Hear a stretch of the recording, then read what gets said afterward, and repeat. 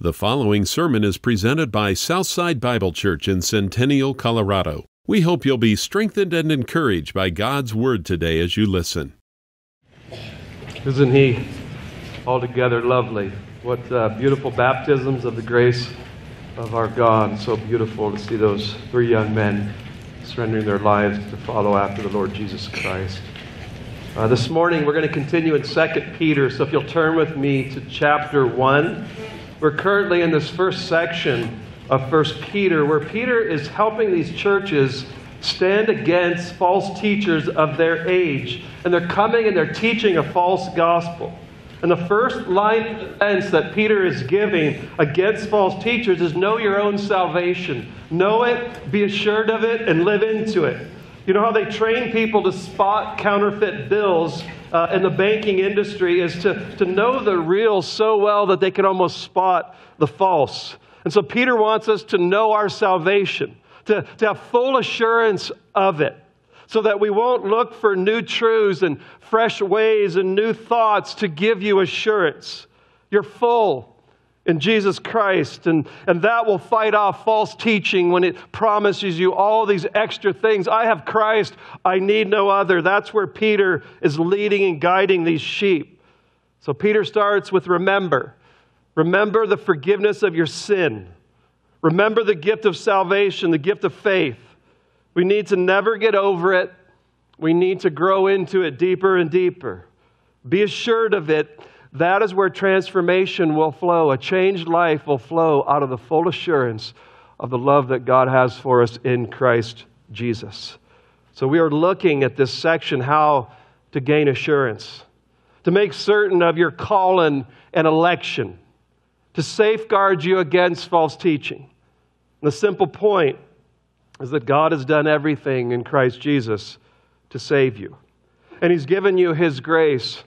He's given you His power by connecting you to Jesus Christ so that last time we were together that you would grow in grace and peace. And the way that you're going to grow in grace and peace is by the knowledge of our God and Savior, Jesus Christ. The way this grace will grow and flow, the way peace will guard your mind and your heart is through the knowledge of Christ Jesus. Look at verse 3. Seeing that His divine power, grace, has granted to us everything pertaining to life and godliness. What we've received by being joined to Christ is everything that you need for a life of godliness. And it comes again, he says, through the true knowledge, the epignosis of Him, Jesus, who called us by His own glory and excellence. So what Peter is telling us is that God has given us His divine power so that we have everything we need for life. As we're going to look at transformation in verses 5 through 7, He's given everything that you need to become those kind of people. So how do I get this power? I want to be conformed into the image of Christ. Peter says through. You get it through the true knowledge of Him who called you by His own glory and excellence. It's that word we've been looking at, epignosis. Gnosis is knowledge. Epi is a preposition to have full knowledge, to have this understanding, to have this gift of faith as you see the truth in Christ. It's not just academic. You see Him, you know Him, you get this. And so last week we said grace has not been deposited in a spiritual Fort Knox for you, and now I got like an ATM, and I walk up and say, God, I need grace for this. I need a little more grace for this. That is not how the Christian life works. It's not like Popeye where you just get spinach and you eat it, and now you can go do things you couldn't do before. Rather, you've been joined in verse 4 to the divine nature. You've been joined to Christ. We will look at that next week. We live in a relationship then with the Lord Jesus Christ. Like a vine and a branch is what Jesus called it. It flows to us by our union, which brings communion with Christ. And the way this will flow is by the true knowledge of this Christ that we have been attached to, that we have been married to, that we've been joined into a mystical union with this Christ by grace through faith. And so I need to know Him, as Paul said. God has given us a Bible, and He's given us His Spirit and His church to grow in the true knowledge of Christ. Everything that we need to grow into godliness. This is how grace and peace will be multiplied to us that we looked at last week. Amen? That is how we will receive abundant and more grace and more peace, what we need for the Christian life. So this morning, I want to park on this. And I want to try to make this so practical because I think we're upon one of the most important things in the Christian life. Because this knowledge of Christ is so important, for all of grace will flow to us and through it. So we got to get this right. If you don't get this right, you'll never get moral excellence, knowledge, self-control, perseverance, godliness, brotherly kindness, and agape. We will never get that if we don't understand this. You will just be external morality all of your days, playing around in Christianity and never truly changing into those kind of people. So we got to get the foundation to get a life of godliness. You can't bypass what we're looking at. This must be understood. Or you're going to have a form of godliness and deny its power, which is just filling our land. Just form, with no power that God is talking about here in 1 Peter. God has given you power to be changed and conformed. Apart from your strength and your weakness, He will change you and transform you. So I want to get this power that says it comes through the epigenosis, the knowledge of Jesus Christ. And so let's look at what kind of knowledge this is. What does Peter mean by this in verse 2? And again, he uses the same word in verse 3. And so this is the kind that many will not have on the last day. They won't have this kind of knowledge. I want you to hear what Jesus said in Matthew 7. He said, "Not everyone who says to me, 'Lord, Lord,'" so these are professors, Christians, professed Christians. "Not everyone who says that will enter the kingdom of heaven, but he who does the will of my Father who's in heaven. Many will say to me on that day, 'Lord, Lord, did we not prophesy in your name? And in your name cast out demons, and in your name perform many miracles?' And then I will declare to them, 'I never knew you,'" this intimate knowledge. "I never knew you. Depart from me, you who practice lawlessness." They didn't have the epigenosis. They were doing the external things, but they never had an intimate relationship with Jesus Christ. And so what we're going to seek as a church is I want every soul in this room to have epigenosis. So I need you to know what that means, and I want you to get it this morning. I've been reading a book about John Newton by Tony Reinke, and it's been so rich to my soul that I'm going to borrow from it this morning because I've been learning the beauty of how Newton defined grace in the knowledge of Christ. William Jay was a young pastor in London who had become a student of John Newton. In the fall of 1807, he was at the age of 38. And he brought a notebook and a pencil to meet with Newton for what would prove to be his final visit to his old friend. He was sick in bed. Newton was in his 80s at this time, and he was bedridden. His eyesight and his memory were all failing. And Pastor Jay was hoping for some last advice from his pastoral mentor as he entered into that room. And it turned out to be a very brief meeting. And the lines that he sketched down in his notebook from that meeting would be etched into history as John Newton's final words. And he said this, "My memory is nearly gone, but I remember two things, that I am a great sinner and that Christ is a great Savior." Newton died a few weeks later after declaring that beautiful truth, the summary of that whole man's life. I remember two things. I'm a great sinner and Christ is a great Savior. 4 decades earlier, Newton wrote to his friend, he said, "Our sins are many, but His mercies are more. Our sins are great, but His righteousness," as we learned in verse 1, "is greater."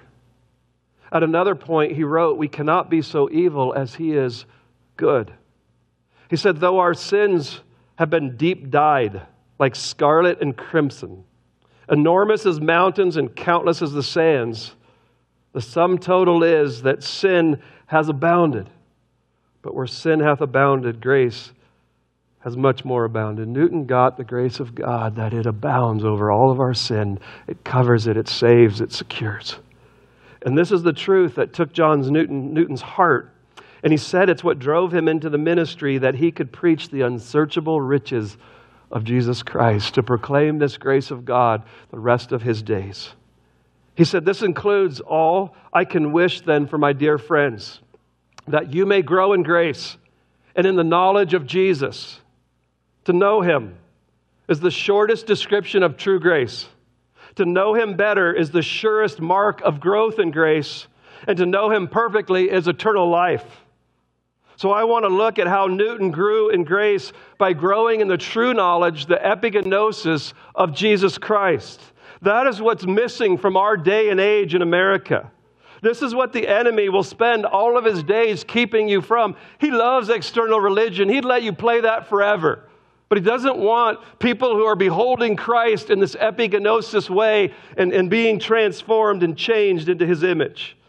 And so I'm going to borrow from Newton and some of the truths of Christ that he grew in this morning. The ones that we must grow in if we're ever going to grow in the grace and the peace of God. And we're going to look at 6 of them this morning. And I'll tell you this, they're not exhaustive. But I just want to teach and show you, what does it look like then to grow in epigenosis? So we're going to look at 6 examples. And I hope when we're done, you'll get this. And then you'll see that there's hundreds of these ways of knowing Christ in the Bible. And so my prayer is that every one of you would understand epigenosis and the joy and the pleasures of knowing Christ. I was praying before I came out this morning with one of the brothers, 2 of the brothers in the church, and the one just said, I can't wait to see you by sight. I just want to hug you and thank you for what you've done for me. Epigenosis, longing for this Christ. So let's look first at being a shepherd. Jesus Christ is a shepherd. Newton saw the shepherding language of God throughout the Old Testament. He saw it in the exodus of God's people out of Egypt as a very typological picture, he said, of the entire Christian life. In Deuteronomy 32, 9 through 14, I'll take time. Let's read it. For the Lord's portion is his people. His portion is his people. Jacob is the allotment of his inheritance. He found him in a desert land, in a howling waste of a wilderness. He encircled him. He cared for him. He guarded him as the pupil of his eye. Like an eagle that stirs up its nest, that hovers over its young, he spread his wings and caught them. He carried them on his pinions. The Lord alone guided him, and there was no foreign god with him. He made him ride on the high places of the earth, and he ate the produce of the field. He made him suck honey from the rock and oil from the flinty rock, curds of cows and milk of the flock, with fat of the lambs and rams, the breed of Bashan, and goats, with the finest of the wheat, and of the blood of grapes you drank wine. And I want to give you Newton's translation of this interpretation. He said, the sinner, fast bound in slavery to his own sin, is delivered by a miracle in shed blood, freed to walk for 40 years in a wilderness, sustained by God, along a path toward the eternal rest of the promised land where we're all journeying. The Christian life, he said then, is exodus and exile. But the redeemed never walk this path alone. Christians walk together, never far from our good shepherd who leads and guides us in even the darkest nights in the desert. Left to ourselves, we wander off into thistles and danger in the wilderness of these years that we call earth. Our good shepherd sustains us. He tames the ravens, which he said provides our necessities, and he tames the lions, which he protects from dangers. This Exodus metaphor is frightening because sheep are defenseless. They cannot fight. They cannot run with much speed, and they have little foresight or sense of danger. Little do we appreciate the danger we face at every moment of life, says Newton. All of our attempts at self-preservation are laughably insufficient. We're poor and silly sheep, unable to add 1 inch to our statures by all of our worry. The fortresses we build around our souls for protection are castles of cardboard. The dangers we face far exceed our frail powers to defend ourselves. our vulnerability and weakness draw out God's compassionate love and care as the good shepherd. The Lord is my shepherd, and because of that, I shall not want. So just knowledge can say the Lord is my shepherd. Epigenosis says the Lord is my shepherd, I shall not want. I have everything by this knowledge of the good shepherd who cares and nurtures and is leading me to my true home. When I get this, I'm telling you, I can lay down in green pastures. I don't want, because I have everything in Christ. Nothing else can tame our anxieties and our insecurities.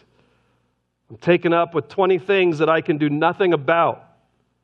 All are unnecessary if the Lord is my shepherd. I need to get this.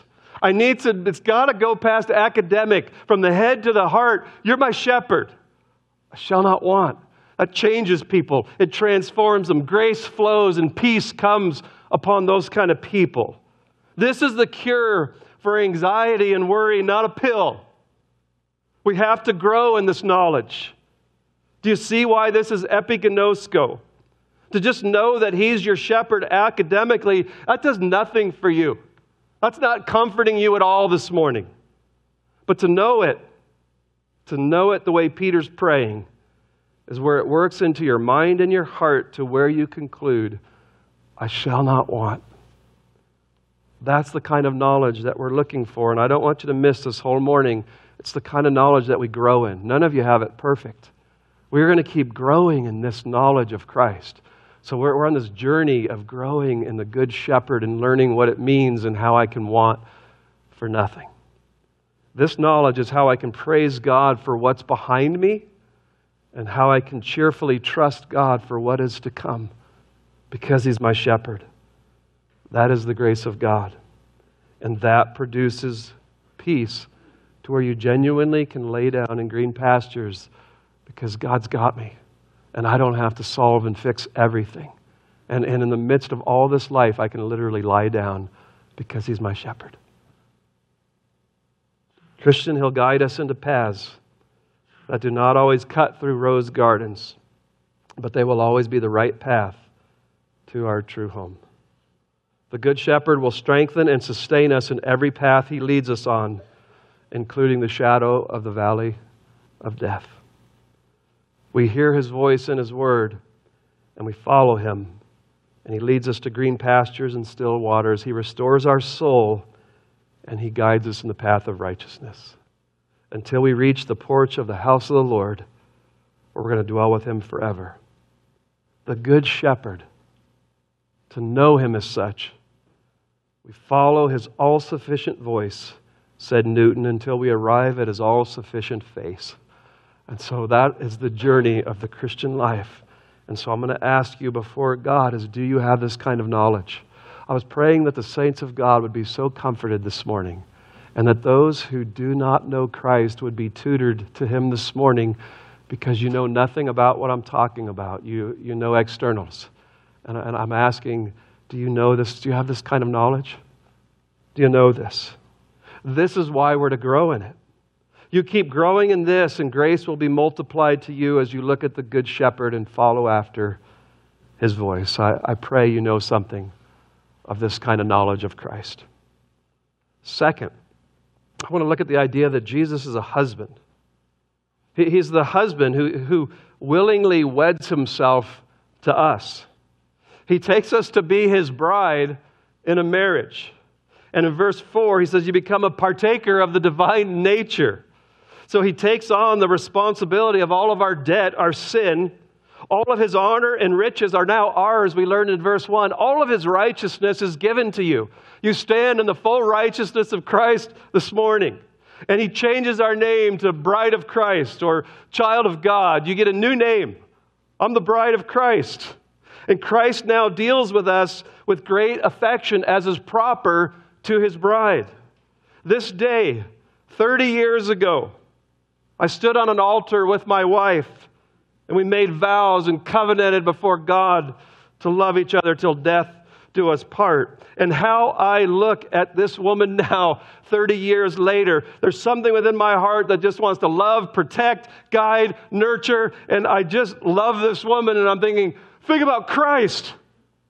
Could it be that the perfect bridegroom looks at me the same way? He looks at me as a bride, ready to give all his resources for my good.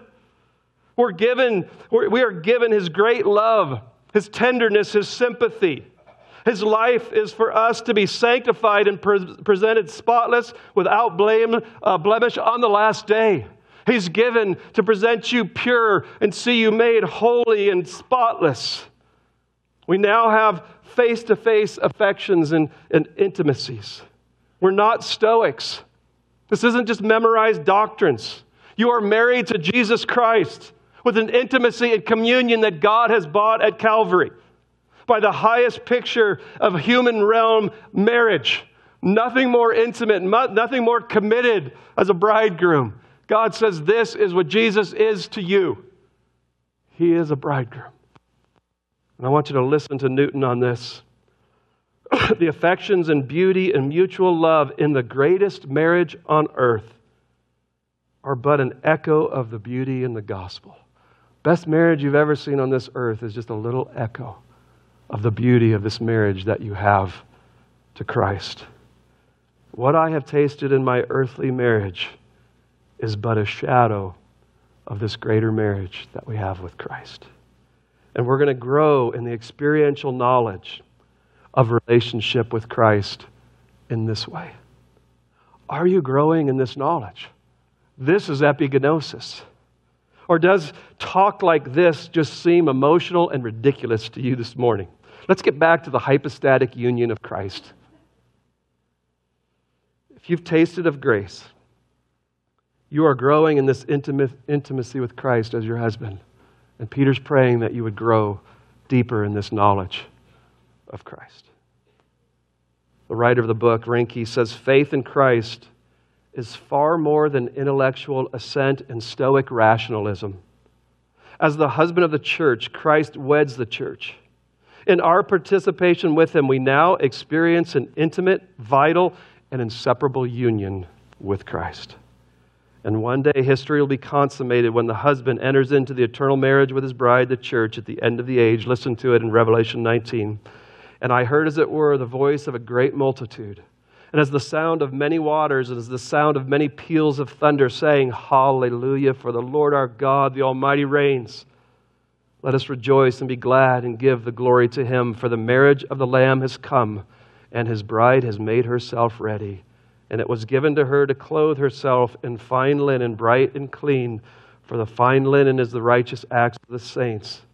And he said to me, right blessed are those who are invited to the marriage supper of the Lamb. And he said to me, these are the true words of God as we wait for the consummation of our marriages to Christ.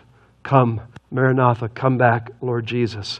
The wedding feast has been planned. The all-sufficient husband is in place. I pray that you will grow in this kind of knowledge of your husband. There is so much to be had in this full Christ who offers himself to you. That is what epigenosis is. Third, it's a prophet. He's a prophet. Since the fall, we suppress the truth in unrighteousness. We become foolish in our thinking. We forget God and we worship our own doings. We're in darkness and we were hopeless. Always learning, but never able to come to the knowledge of the truth. And Christ, the all-sufficient prophet, who has disclosed the invisible God to us. If you've seen me, you've seen the Father. He said in John 1:9, there was the true light coming into the world that enlightens every man. And then later in verse 18, no man has seen God at any time. The only begotten God who is in the bosom of the Father, Jesus has exegeted him. He has explained him. He's shown him forth. Newton likens the riches of divine grace of Scripture to precious jewels that are locked away in a thick safe. The door must be unlocked and opened for the true value to be discovered. This is the work of Christ. As the prophet, he is the door that opens the riches of divine truth in Scripture to the eyes and the heart of the Christian. He gives you epigenosis. He opens it up. He shows you the fullness of what is there. He gives us new hearts. He opens our eyes so that now we see the incredible riches in the Word of God. It's your treasure. That's why He's the Logos, the Word of God. Christ is the disclosure of the invisible God. If you've seen me, you've seen the Father. To grow in the true knowledge of Christ is to grow in seeing the truth of the Godhead, seeing the glory and the beauty of the Trinity. I am growing in seeing who my God is. And that is why in our attribute study, whenever I've taught it, I close every one with the attribute of Christ, who is a physical form to show us the beauty and the glory of our eternal God. Here's the revealer of God. May we grow in the knowledge of God. We need these Bibles to keep growing and seeing the glory and the beauty of who our God is. And Christ the prophet will keep revealing the Godhead to you. I want to grow in knowledge of this God. Fourthly, He's a priest. He's the perfect and pure priest who died a criminal's death, although he was absolutely innocent. When a hardened criminal would hang on a cross, I read that people would walk by, and most people didn't even want to look at it. They just wanted to walk by for the shame and just get by it. But with Jesus, they stopped and they mocked and they scorned and they shook their heads and spit on Him. They mocked His character. They mocked His message, His person. He was a despised priest, rejected by men, and on that cross, rejected by God. He was the holy sacrifice. His blood would be poured out. He was the holy priest, transacting with a holy God on our behalf. There's only one ultimate and final mediator who acts between God and man. It's Christ Jesus. He's a priest. So how could the true God and giver of eternal life be despised and rejected and hang there in death? Because Christ was the Lamb who absorbed the full wrath of God on that cross. He will be the focal point for all the worship, for all of eternity, as the Lamb that was slain for our sins. The substitutionary atonement of Jesus Christ is the epicenter of ministry. Newton wrote to a pastor friend, he said, I advise you by all means keep close to the atonement. Don't ever get away from the one who atoned for our sins, the wrath of God. He made it right between God and man. He said, never drift from that message. It's the message of grace. He said, the doctrine of the cross is the sun of the system of truth. It's seen by its own light and throws light upon every other subject. The cross gives you light for every other truth. He said, this will soften hearts that withstand threatenings, the threatenings of God. This is actually what will soften their heart, is the cross. This opens a door of hope to the vilest, to despairing sinners. The strictness and sanction of the law must be preached to show sinners their danger. But the gospel is the only remedy, and it suggests those motives which are alone able to break off the sinner from his love of his sins and enable him to overcome the world. We will look at that in verse 4 next week.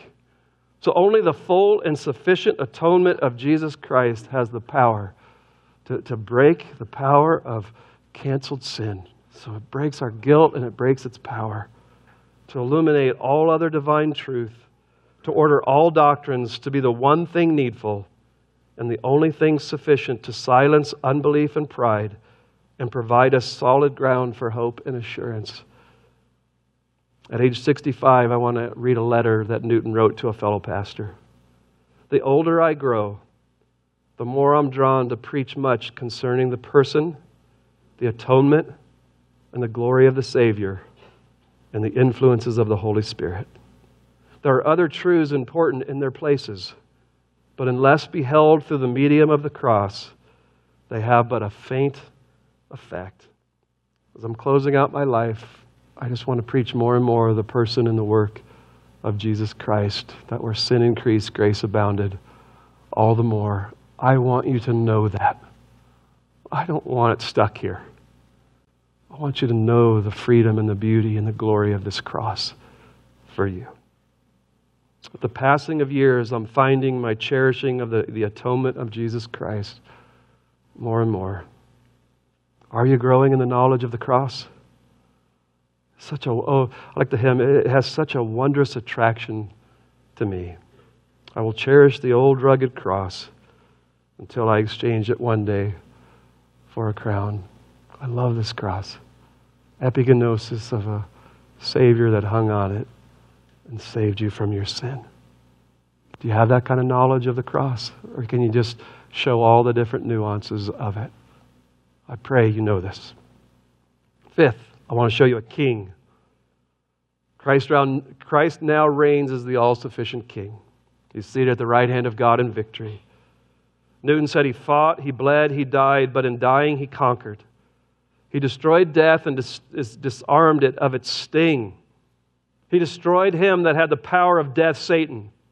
He overturned the foundations of his kingdom.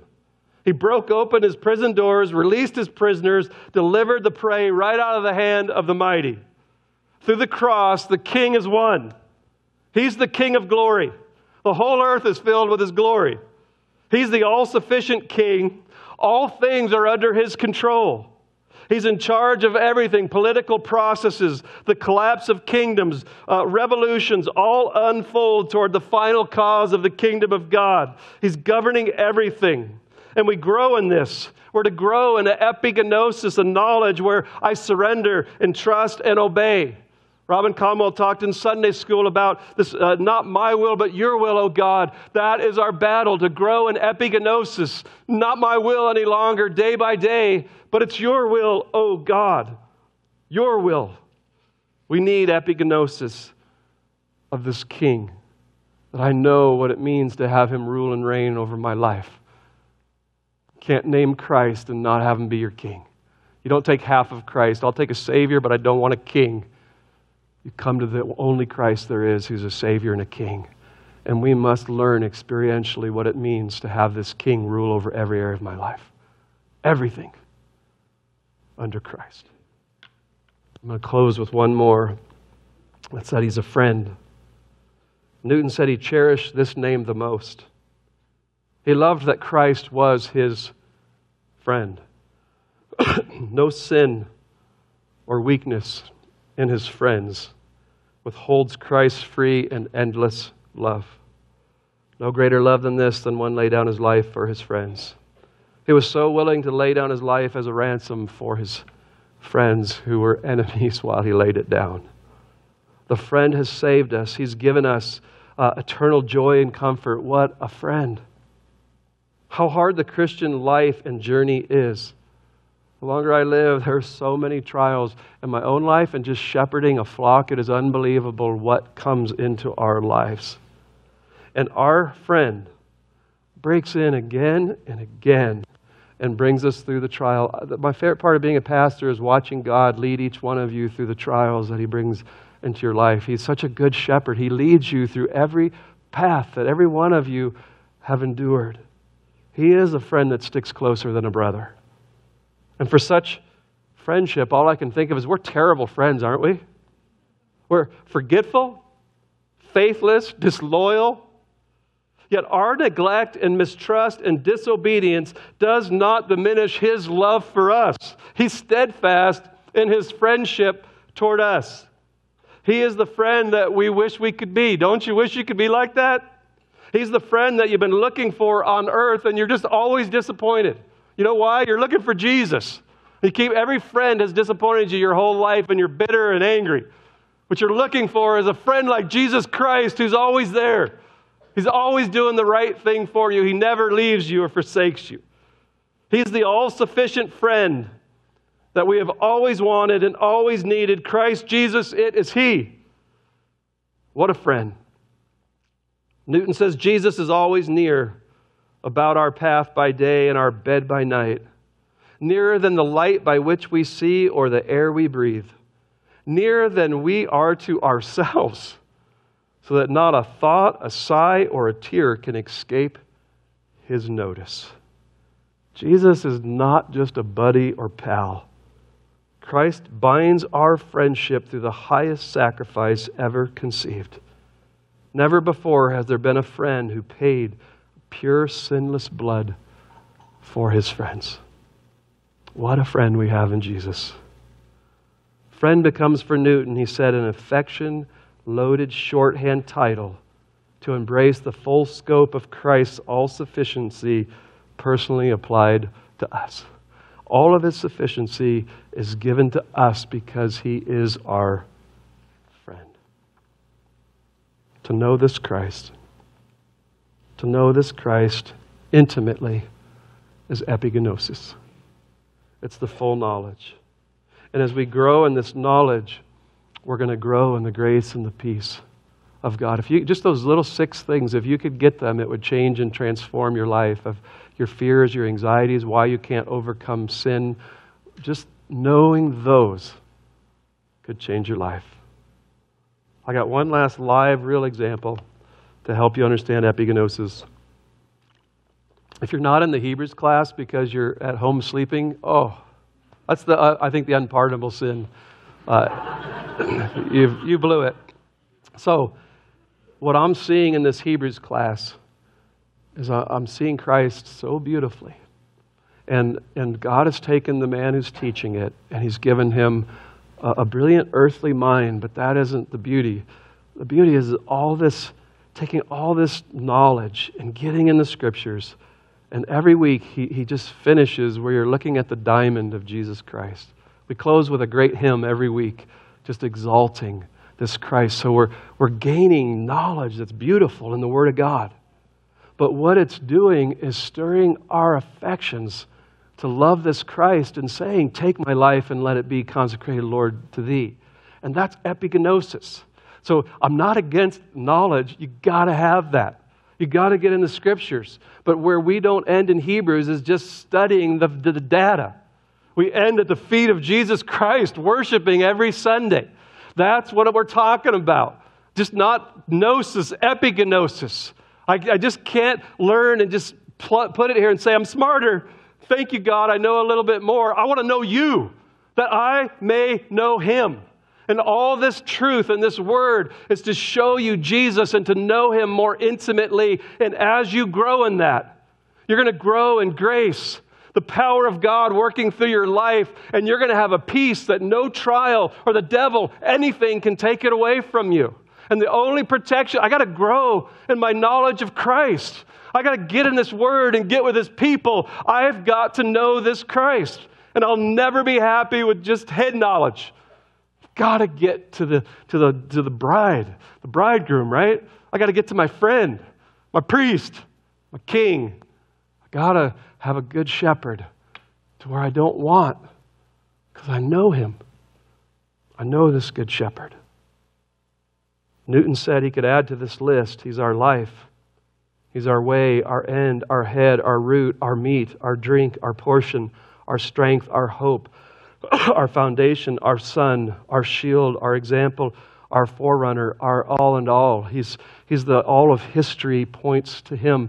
He's our hope of the cross, the resurrection. He's coming again. He's seated at the right hand of God. It's just know this Christ. All of this book, he says, it pointed to me. So if I get in here and I miss Christ, you're missing the whole Christian life.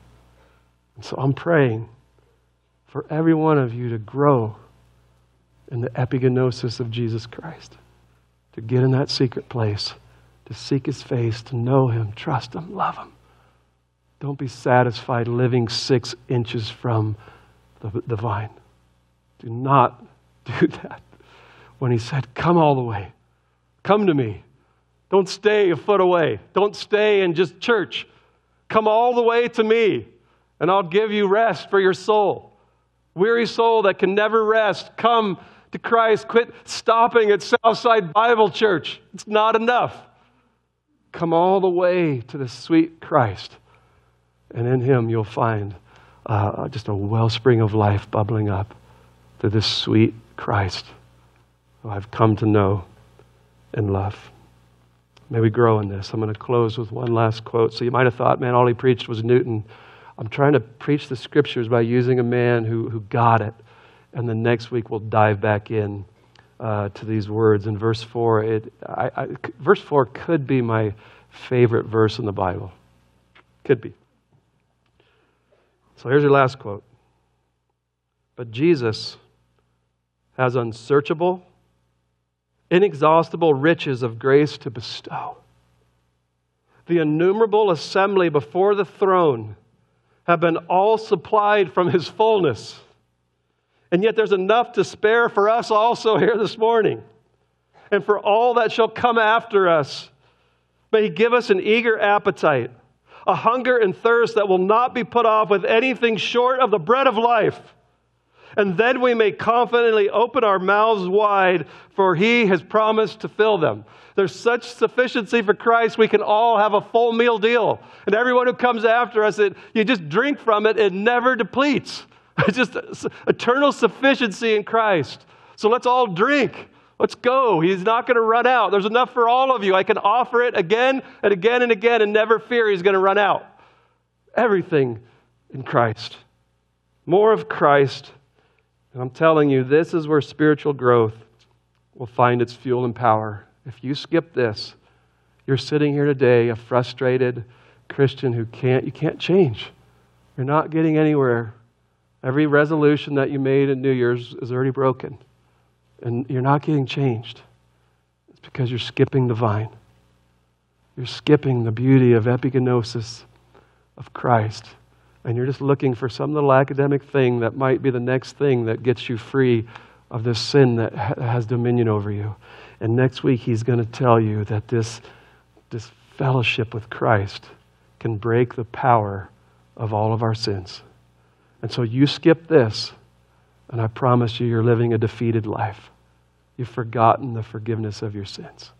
And so I invite all of you back to your first love. Come back to this sweet Christ. Know, love, and hear me, you grow in it.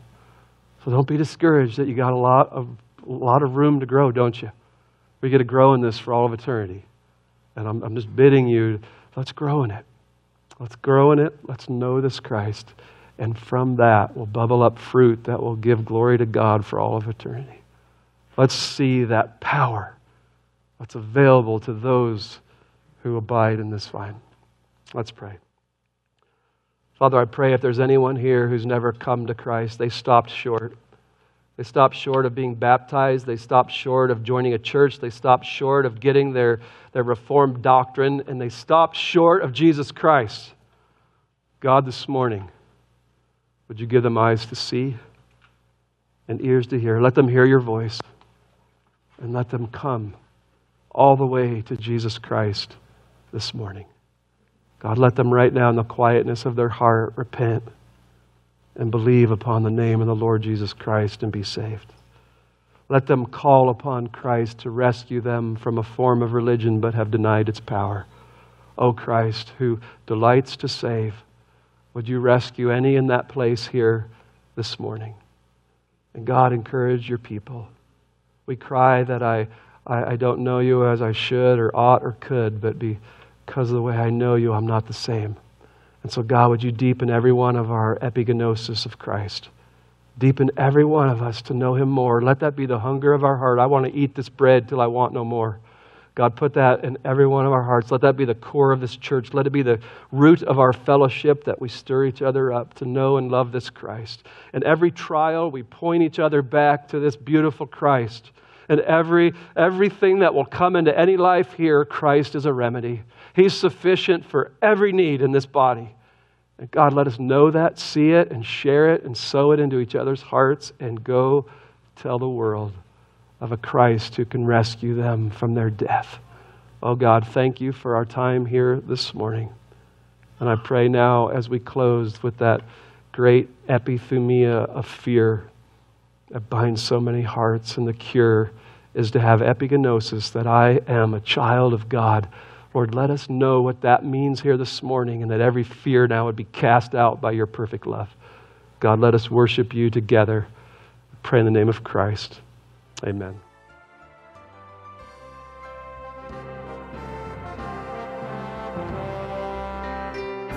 The preceding message was presented by Southside Bible Church in Centennial, Colorado, and we hope you've been challenged and encouraged to grow in your relationship with Christ.